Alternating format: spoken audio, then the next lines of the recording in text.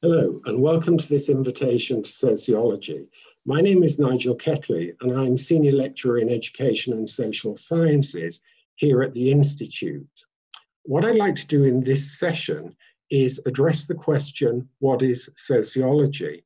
And I want to do this by looking at the meaning of the word society and by considering how sociologists have studied society. In 1987, when she was interviewed by Woman's Own, Margaret Thatcher famously said, "There's no such thing as society. There are individual men and women, and there are families, and no government can do anything except through people, and people must look after themselves first.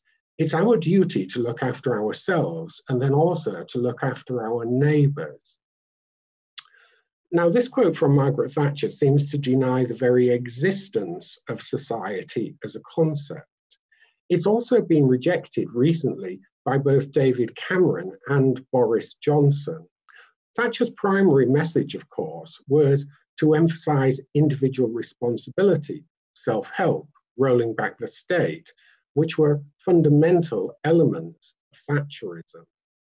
Now, my work as a sociologist actually focuses both on individual experience and patterns of behaviour in society as a means to improve the social world. Of course, I wouldn't accept that society doesn't exist. Rather, what I would do is actually see society as emerging from human relationships. Society does exist, and it emerges from what we do on an everyday basis. If we try and give a recent example of this, we can think about the lockdown and social distancing restrictions that were introduced by the government on the 23rd of March.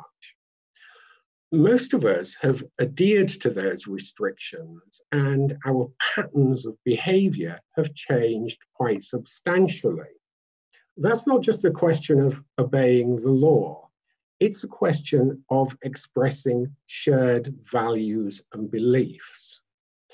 If we think about clapping for carers, for example, each Thursday evening, many of us have been out on our doorsteps with our neighbours, clapping in support of NHS workers and other key workers.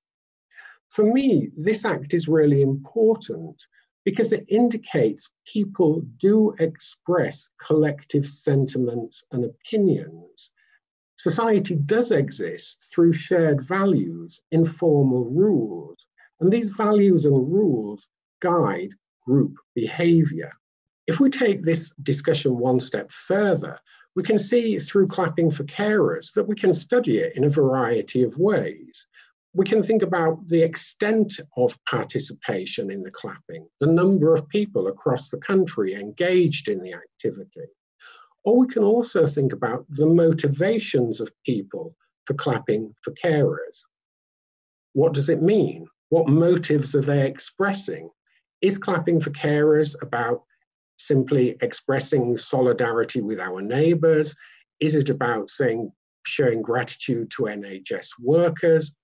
Is it broader support for social distancing and lockdown measures? When we actually think about society as existing and expressed through shared values, unlike the natural sciences, therefore, it requires a method of study which is both numerical, focusing on patterns of behaviour, and also one which is narrative, using, for example, interviews, to find out what motivates individual behaviour. Why are people clapping for carers? What motivates them to do what they do? So combining a narrative and a numerical approach, sociology is both a humanistic and a social scientific discipline, which requires a mixture of methods. In my own research, for example, I've used mixed methods research strategies to study patterns of attainment by gender and class, and also to study patterns of participation in higher education. Specifically, I want to understand the extent of inequality, and I want to understand what motivates people's behavior in those contexts as a means to try and help me change society. For example, to improve the educational attainment of some students. Now, if like me, you're interested in what makes society work, you might consider joining one of our courses, such as the Certificate in Sociology or Certificate in Politics, which we'll offer at the Institute from 2021.